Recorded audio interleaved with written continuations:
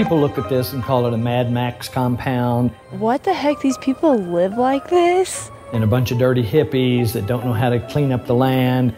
Well, I don't know, it's weird. They call it trashy. The world is not going to build weird houses. But, you know, I'm not going to argue with them. And like I'm not going to argue with the people dancing on the top level of the Titanic before the iceberg crash. If people don't see disaster is in their horizon, you can't convince them of that. They're going to have to see it on their own. And I'm just making life rafts right and left.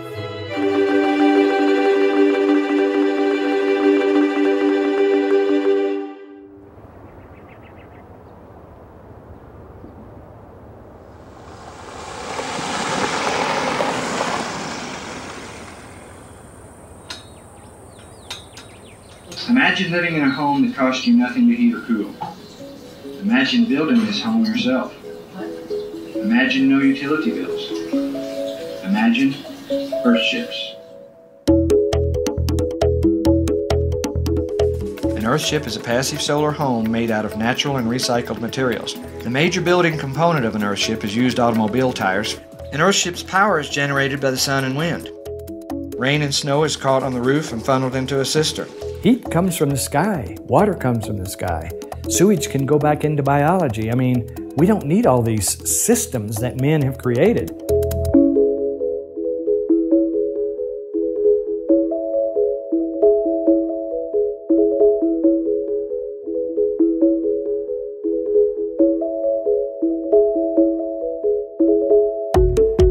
The first beer can house was made in 1972, and I found myself fresh out of architectural school, and I just said, well, hell, we build out of trees, but we don't want to get rid of them, and we want to get rid of garbage. Why don't we try to build out of garbage? It started to be kind of a contrived effort to recycle, and has ended up the best way I know of to build, regardless of recycling. Hey, get out of here. Shut up. Shut up. Get out of here. Hey. You idiot. I'm so sick of recycling and sustainable and green and organic. They're rhetoric things.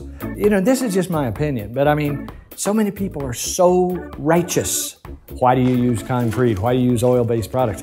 Who cares? I'll use anything I can, even if it's my mother's down jacket. I'll use anything to make buildings that show people that they don't need infrastructure.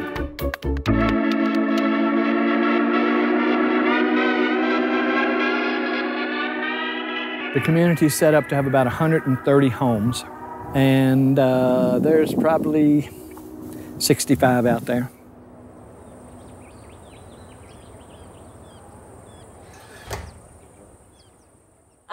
Is it gonna work? Yes, perfectly. We moved in 97, end of 97. The Earthship had been started when my partner and I bought it, and then we started building from there. I really had no idea what we were getting into. I had seen his books, and I thought they were just absurd. And I thought, we'd be living in a stack of tires. And I ended up living in a stack of tires. And, you know, that's all you need. After living in a RV, freezing to death, you know, we thought we were frigging homeless for a while with no job, no home. None of this was happening. And then we ended up with this. It was like heaven.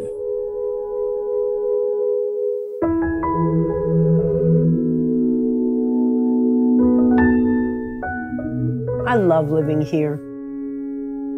I like that you have to be very conscious living in an Earthship, conscious of what the sun is doing, conscious of the weather.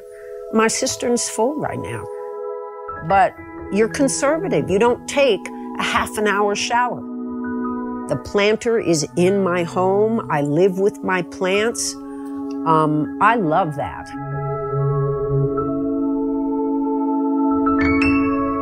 I had a friend many years ago who, when I told her about the Earthship, she said, oh man, there's just no curb appeal. And I've overheard them at bars, saying, oh yeah, the Earthships, those gopher people. Oh yeah, those people. They live in gopher homes. It's like, yep, Whatever. here it is. I think tradition and culture, are nice. They should be in magazines on coffee table books, but they shouldn't be in our way of evolution, and they are. Tradition and culture are two of our biggest enemies, in my opinion. They stop us from evolving. We're not evolving fast enough. Roaches and bacteria, they're evolving very fast.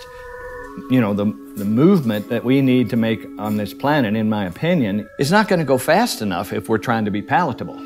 But then again, you have to be palatable or people are not going to do it.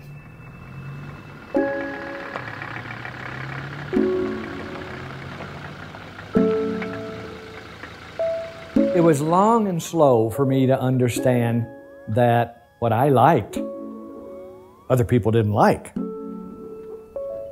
Whether this product name, this brand, Earthships, lives or dies is not really that important.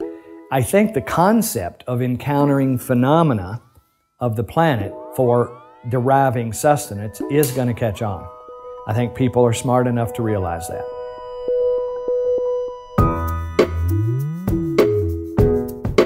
It's very artistic. I'm quite impressed. It seemed very comfortable, like inside. So you're reusing rather than recycling. Mm-hmm. It's amazing. You don't have to do the whole thing. It seems that it would catch on because as things get more desperate, it's got to.